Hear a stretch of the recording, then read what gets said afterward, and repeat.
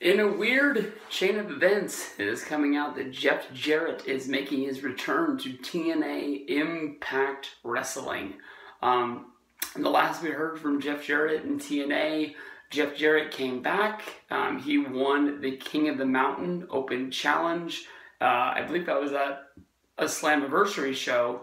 From there, Dixie Carter put Jeff Jarrett into the TNA Hall of Fame, which normally is held during Bound for Glory weekend, but just was held on a random Impact in the middle of the summer for no apparent reason whatsoever. From there, I believe they did some sort of angle where Dixie Carter was taken out, and the only person to be left in charge was the old owner, Jeff Jarrett. And from there, Jarrett turned into the heel owner, where basically he had his outsiders of Global Force Wrestling wrestlers show up.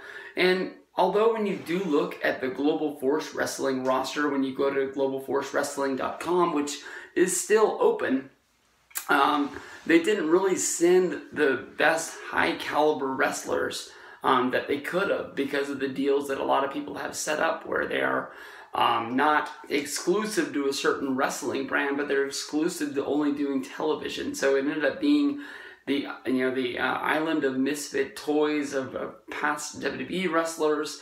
I think there was PJ Black, who was Justin Gabriel. Was it Chris Morinsky, who used to be, oh shit, now that it took me a second to think of his real name, and now I forgot, Chris Masters, Brett Myers, Kurt Hawkins, I think Lady Tapa was one of the people there, and it basically set up a big match on Impact, which was going to be Global Force going against TNA Impact, with the ownership of TNA on the line. When it all fell down, Team TNA, who was able to put together an all-star roster, I think the Wolves were out there with Bobby Lashley, Charlotte's ex-husband, shit, I forgot his name.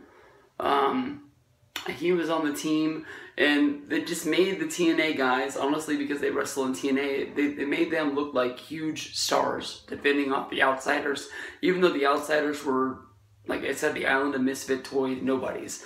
Once all the cards fell on that angle that was ran, it was revealed that in order to get Global Force Wrestling on the largest stage possible, which was on TNA Impact's weekly television, Jeff Jarrett gave his ownership stake to Dixie Carter to run the angle where he made his company look like it was second to TNA. Although they did get in a shot here or there, they did win a few matches, and they did get their name out there on national television, even if it was only on Destination America at the time. They thought that that was really going to help Global Force Wrestling get their Amped show picked up. So Jeff Jarrett gave away everything that he had. I don't know how much he would have cashed in with the sale of TNA, with Anthem Media taking over the shares that were given to a Smashing Pumpkins main guy. I don't know if he would have been able to cash in on that at all, but I thought that honestly Jeff Jarrett was holding on to his ownership stake, even though he was starting up a new company, because of the fact that somewhere down the road, whether if it was the WWE bought the tape library, there would be some money left over for him to try to get something out of it. But Jeff Jarrett, he hasn't been part of the creative process. He hasn't been part of the television show. He hasn't been a star on there in a long time, so it didn't really make sense for Jarrett to hold on to this. But there obviously had to have been something that he did. But he made a gamble. You can honestly say that with Global Force Wrestling not having television here at the start of 2017, and Jarrett returning back to TNA with Dutch Mantell to take over some sort of a backstage leadership role, that looks like Global Force Wrestling is a dream that is dead. Where they go from here, I'm hoping, is that Jeff Jarrett does not return to being an on-screen television star. It doesn't matter if it's him as a wrestler or just him as a leadership role. I would make sure that Jeff Jarrett does not turn up on television for a long period of time. Dutch Mantell and Jeff Jarrett do have a lot of smart thoughts about the wrestling business. Jeff Jarrett has never been the best guy running a company, But then again, if you think about the beginning times of TNA before investors came in, with that being Panda Energy and Dixie Carter taking over, some of the things that Jeff put together really was the building blocks of a good company. No matter if there was tons of jokes about, TNA being shut down in a week or 2 weeks, or how long they were going to make it. Here we are, I think, or 2017, TNA is almost a 15-year-old company, and people didn't think they were even going to make it 15 shows back in the day when they used to tape at the Nashville Fairgrounds. I don't really know where there is for TNA to grow. It's hard for me to remember exactly where TNA is on my television dial. I can tell you honestly, there's been 3 shows throughout the last year. Those are being the shows that really featured the Hardys and deletion shows. Those have been much watched television. Almost anything else that has gone down on TNA, I have no clue what it's been. I don't know when their next pay-per-view is going to be. Off the top of my head, I don't know when the last pay-per-view that they did run was run. I haven't been showing this company a lot of love since AJ Styles walked out the door. I know that Matt Hardy's been doing a lot of great things.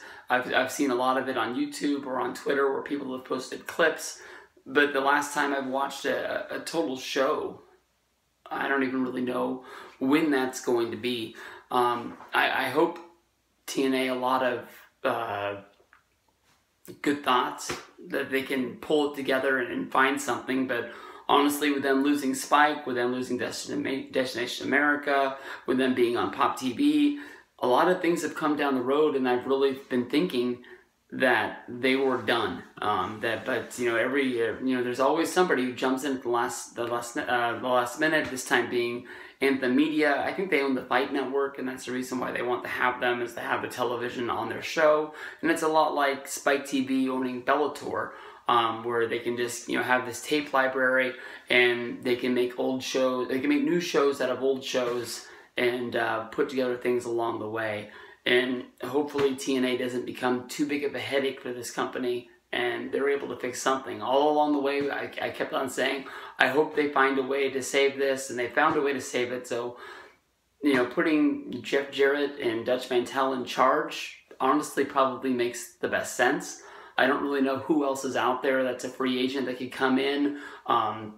There was a lot of people when it came down and they found out that TNA wasn't going to be getting sold, that they left the company. Dave Lagana was one of those guys who was one of the head writers for Impact. But other than Vince Russo, who's out there? So Jarrett and Dutch Mantel probably is the lesser of 2 evils. I don't know really what they have to work for, but hopefully Jeff Jarrett. I know that the Global Force roster got picked through pretty good with Mickie James, Bobby Roode, a lot of those guys. Now, even with 205 Live, you've got the Bollywood boys working for WWE. Hopefully there's people out there that haven't been exposed to TNA television that are still looking for it, that there'll be some fresh faces Impact could bring in and maybe build some new stars around. So that's one good thing to hitch on to them moving into charge, and hopefully being able to fix this and make Impact must-watch television again. Because honestly, I do believe that TNA has been sort of a alternative to WWE, but at this point, WWE is monopolizing wrestling so much that it's honestly pushed me back from the table. It's not that I don't like Raw, I don't like SmackDown, I don't like 205 Live or NXT, but I honestly, it feels weird, but I feel bossed around by WWE, that they want me to watch Sunday on the pay-per-view, they want me to watch 3 hours on Monday, they want me to watch 2 hours on Tuesday, they want me to watch 2 hours on Wednesday. It's just a lot of fucking wrestling, and it just makes me seem like the only thing that I could do, that I could hope for change, is not watch, and that's what I've been doing.